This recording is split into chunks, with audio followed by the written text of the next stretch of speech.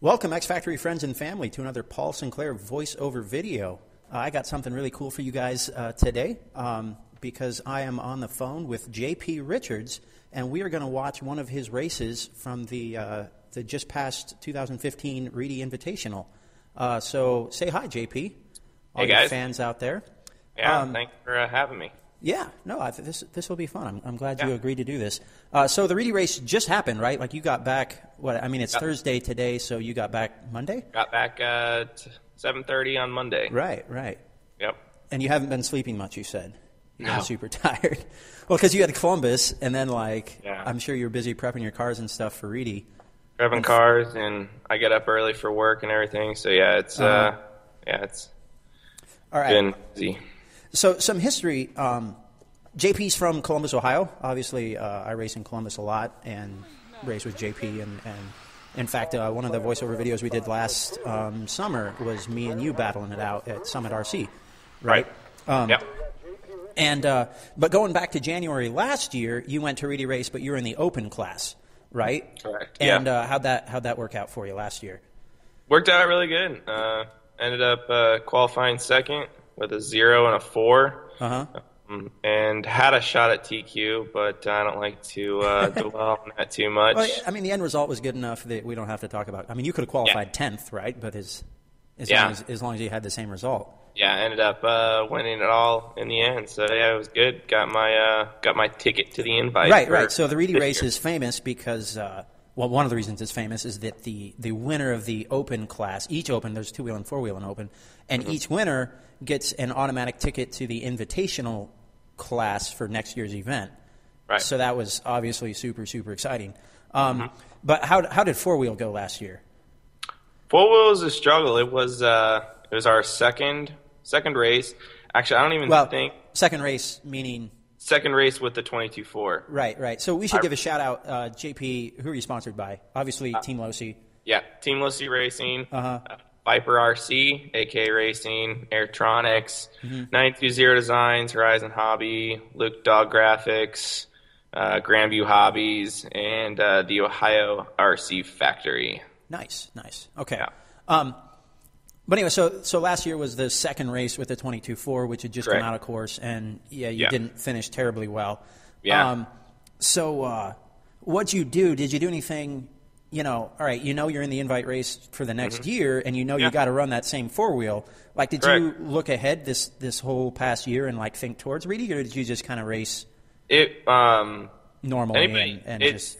I demand a lot from my cars, and this actually happens every race I go to. That whether Dustin Evans or now Ryan Mayfield's at. Like even this past weekend, I went over after my second practice run. And I was like, I finished second behind Ryan, 1/10 off his fast lap and everything in the practice run. And whenever I was like, hey, I feel like if I could get this, he's like, don't touch your car. Like, why? He's like, you and I both just had the fastest laps of the round. And he's like, is it easy to drive? I was like, well, yeah. He's like, don't touch it. So I have a tendency to over trying to work my cars. So he helped kind of calm me down a little bit. Yeah, so Ryan and Dustin are both, they're really smart, and they've been doing this a long time. So having them be able to help me out and everything kind of is really nice to have. So great. So the Reedy race itself, being in the invite class, is this the biggest race or the most competitive event you've been to? Like, where does this rank against other races? Because you travel a lot, you've been around. Yeah, I've raced. I would definitely say this is probably the biggest as far as racing with them all at once. For the most part, besides the international guys, I've raced with all of them, all the U.S. guys, pretty much. Well, you were like the Roar Nats or Spectrum or Columbus, At one point or another, I've pretty much raced every single one of the U.S. invite guys at one point every single year, depending on, the event I'm at. Right. They're obviously all at nationals, but I've yet to showcase my talents at full strength there. So I haven't got to race. We could have a whole nother video about JP Richards at nationals. We could. JP's first race. But all right. You said you're thinking about going to Cactus this year, right? Yeah. Do you think that'll be as big? Like where would that be? I would say I would say that'll probably be up there. But I mean, being able to race the international guys like Yorn and Hupo and everything, Hatushi Hara. Right. So, yeah, it's. I think that Cactus will probably be up there. I don't know. I mean, we'll see what happens this year with Cactus, with it being indoors and everything. I don't want to get too far off track in here, but yeah, that's true. Yorn and Hupo said they're both coming. So okay. Yeah, so I guess internationally it's not going to suffer that much. I don't know what Lee Martin's stuff's doing, but so yeah, this is probably definitely one of the bigger ones. So something that's interesting about the Invitational class at Reedy is, as you said, this is like the first time or one of the first times you've raced against all those guys, the international and the U.S. guys, all together. And something you've told me before in just talking or at the track or whatever is that you feel you're a better qualifying driver than you are a racer. Right? Very much so. So, and the Reedy race is, obviously completely racing. So how did that, did that make you nervous going into it? Were you thinking about that? And do you think you're a better racer now than you were a week ago? Yeah. Nick Mulatto, the Viper RC team manager, sent me an email probably a month and a half, 2 months ago. Okay. Saying, I've been watching the Reedy Race videos from last year, and he's like, lap 1 is probably one of the most important laps you can have. He's like, everyone's charging so hard, and he's like, they either end up wrecking or they end up going to the front. So he's like, you need to work on your first lap of charging hard and not wrecking. So actually, I read that, and I was like, that makes no sense at all. But kind of in the back of my mind through all my club racing and everything, and then the CC race and everything, it was actually sitting back there lap 1, lap 1, lap 1. So I think that kind of did end up. Did it ring true? Yeah, it was very true. Yeah. Okay. So yeah, my qualifying skills are just, they're so much better. I think it's because you're literally racing against yourself versus racing everybody in the mains. Well, and I would characterize you're a really hard charger. Yeah. Right? And in qualifying, it's interesting because Aaron Waldron put up an article on Live RC about how RC racing gives so many mulligans. Only one of your 3 qualifying races at club races count, and only 2 of your 4 at nationals. So you get so many do-overs. Yeah. That, I think that with your hard charging attitude, it helps you because you just push and push and push, and one of your 3 or 2 of your 4 races are going to end up being good. And if you mess up, you can push yourself harder and it'll come out well, or you just get to do it over the next hour. Yep. Right. But then races, it's, if you wreck at a race and 6 people pass you, well, you don't get to do it over, Yeah. Okay, maybe there's A main number 2 or in the Reedy Racers round 2, but that 8 counts, right? Oh yeah. It's in the books. Yeah. So we're gonna watch your last 4-wheel run, right? Which I thought was really interesting. Live RC was posting all the invite runs, and I'm watching them and cheering for you because it's Midwest represent, right? Yeah. And what do you say? We're going to watch your last 4-wheel, which I thought there was a lot of intriguing stuff. But to set up the race, right? This is the last round of the invite racing. This is round 12 of 12. How had the race gone to that point? Talk about your 2-wheel races real quick. 2-wheel races. I feel I'm a much better 2-wheel driver because if you talk to any RC racer, it's always all about the 2-wheel. So right. That's kind of. I always tell people that 2-wheel. If 2-wheel driving makes you fastest. Yeah, exactly. Because the throttle skills for a 2-wheel translate to everything else that you run. Whereas if you get really fast with a 4-wheel buggy, you're not going to be fast with your 2-wheel necessarily. No, not at all. So I was really looking forward to 2-wheel. Both my cars in practice, they felt really good. Well, you were talking about the lap times earlier, so certainly that's a good sign.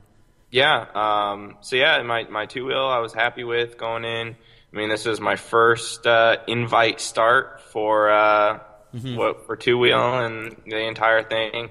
So first one was kind of up and down the first run. I started 4th and I had 3rd going into the straightaway and got tangled with someone. Ended up finishing 4th. So I mean, I was really happy with a 4th for a first run result. Right, to get the jitters out and everything. Actually, my goal going into the event was 10th overall, and I kind of did the math. 30 invite drivers, right? Yeah. Okay. I did the math from years past to finish 10th overall. The average finishing position was around 4th. You did the math? Yeah. You See what you did there. You heard what I did there. Yeah. So yeah. So fourth, you wanted to finish fourth or higher, and in first every round run finished fourth. Hey, I was pretty happy, and I felt like I left so much on the table. So I was happy to kind of get that. How'd the rest of your two-wheel runs go? Kind of moving through them. They were good. It was 4, 6, 6, 4, 3, 3, and then and you get one throw out. So throw out. So I only counted 1 6. I had 2 4s, 2 3s, and a 6. So I was kind of happy with that. And that put you what overall at the end of two-wheel? 12th overall going in. So you're getting there, but you needed your four-wheel to kind of step it up a little. Yeah, I was 2 points outside of 10. Okay. And how do your four-wheel runs go? Not good. Not good. No. We don't want to talk about four-wheel, even though that's what we're watching here. Yeah. You broke, right? Like first round or second round? First run, I ended up broken. I broke coming off the triple, which I kind of, I shook it off, let it go. Right. And then the second round, it was you went up in driver number for the driver stand, get your spot in the stand. Okay, yeah. So like you line up, the invite guys would line up at the bottom of the stand based on their start position. 1st through 10th, yeah. Right, and then I was 9th, so I was the 9th person to pick the spot, and I was on the opposite end of the stand from what I'm used to. Right. And I was jumping the triple, I was jumping into myself. Okay. So you do the roller and then triple, and I would lose my car for a second. And right, then just before the takeoff? Yeah, so... Makes it really hard to, throttle position. Yeah, I ended up finishing 9th in that run just because I couldn't gauge the triple. And then actually something after that, talking with Dakota and Ryan, they're like, yeah, we pick our spots in the stand early in the weekend, figure out where people are standing, and don't stand anywhere near that so that we can always get our spot no matter what. So that's something I'm going to work on in the future. Wait, so they're saying they stood on the complete left side of the stand, whereas everyone was standing on the right. So they specifically stand. They don't care where they want to stand. They just stand where everyone else isn't, so they'll always have a consistent spot. Correct. Basically. Okay, that's pretty clever. Yeah, very much so. So does Mayfield do that, or did he just Mayfield and is Dakota, he just the man and he just takes his spot and? Mayfield and Dakota both picked their spot based on where everyone else is standing at the beginning of the weekend. Okay. So, something to... so you could play mind games and, stand where you don't want to stand so that they pick... Right, yeah. Yeah. All right. Yeah. So, 2 bad results. How did the next 3 rounds go in four-wheel, setting up so we can get to the final phase? 10, 10, 8, 9... 6, 5, I think. So not particularly well. No, not good at all. And you needed a good result because this was you said this was your one of the and I had bad grid starts. The grid starts are determined randomly, right? Correct. Yeah. Okay. Yeah. So my random grid starts were not good in two-wheel, which I was kind of bummed about because that was my good class. I started in the back much all the time. And then I looked, into the week and I was like, oh, and I've got front grid starts for four-wheel. I have a 1, a 2, 2 4s, a 6, a 7, and a 9. So they were all really good in four-wheel, but sadly I couldn't really take advantage of too many of them. All right, so let's dive in. Yeah. The video starts just after the tone has gone off. Yeah. And there's a pretty sharp turn at the end of the straightaway here. And you can see here that you're battling with Jorn Newman right off. Was he the number 2 start? He was number 2, yeah. All right. So actually, little fun fact: Stephen Hartson was number 3. Yeah. And he failed to start the race. Really? So, yeah, it was kind of relief for me, kind of. World champ behind you, just exactly. add to the somebody else to not be on my tail. All right. Well, without further ado, let's press play right now. Off and running. So some chaos at the start. Mayfield getting the raw end of the deal, it looks like. But you're out front, and we're gonna find you. Here we are heading to the triple with Jorn Newman behind you. So talk about battling with Jorn, who has won the Reedy race before. Right? Yeah. I mean, so certainly He's always going to be competitive. Correct, and he was for a while throughout the weekend, and then he had some bad luck in some runs. I ended up racing with him quite a bit throughout 2-wheel and 4-wheel. There were guys, it was kind of interesting. There were guys I raced with a lot, and there were like guys I never raced with. Right, like, that you didn't really see. Tebow was one of the guys. I think I raced with him maybe once in all classes, but Jorn was one I raced with a lot. And so he's known. Jorn is known as being a really aggressive driver. Yeah. And like I found that out a couple times. He's certainly following you. You know, right now there's a bit of a gap, but he doesn't give any space normally. No. So yeah, racing. I was kind of happy with him behind me because I kind of right there. Right. Earlier in the weekend, that probably wouldn't have happened. So you don't think he would have stopped? You mean? No, I so think you kind of got some respect with him. Probably, maybe, yeah. But I think he kind of might have also realized that maybe he just needed a good run, and if he finished second, that would kind of help his result versus getting us tangled up and then having Spencer. Right. So then you got out of shape there down those step downs and let him go by. Do you think earlier in the week you would have given him that space, or would you have gone for it? Earlier in the week, I would have gone for it. I actually ended up going for that in a 2-wheel run and ended up hurting me. Not working out well. But he wrecks here, and you take what might be the biggest lead of the race so far, right? Probably, yeah. And here's Spencer Rivkin, young associated driver, who won 4-wheel at last year's Open, right? So that's how he got into the invite class. Yeah. And a little mistake from you, now Jorn's right back on you. Back there. Let's talk about the track some, right? Yeah. How was the layout? Layout was it was really fun. It flowed really well, but there were also some very difficult sections in it. Like this triple looks easy, but you had to kind of get your car. It looks like it threw you way up in the air, and so the fast line was to get your car down on the ground. Right. How was the end of the straightaway being a tight 180, like right off the grid? Do you think that caused problems, or did I remember seeing that and being like, I hate 180s at the end of the straightaway. It wasn't quite really. It's a 180, but it's kind of broad. It's not just a tube. Yeah, it was a pretty broad 180, so it really actually wasn't bad. Right. So did you feel how do you feel? Did you learn the layout pretty quick? Do you think there was enough practice? Plenty of practice. I feel all races should have that kind of practice format. You get 3 runs in each car, and if that should be enough. Right. So now is when it gets interesting. The video, and this is one of the reasons I wanted to watch this with you, is here's your teammate Mayfield, right? Yeah. And did you know, did you know what the point standings were at this point? Yep, I knew going in the previous run. He needed a top 3, right? No, he had already won. Okay, so he'd wrapped it up. It was wrapped up, and he knew that. He knew it, but he obviously wanted to make it 100% sure. Right.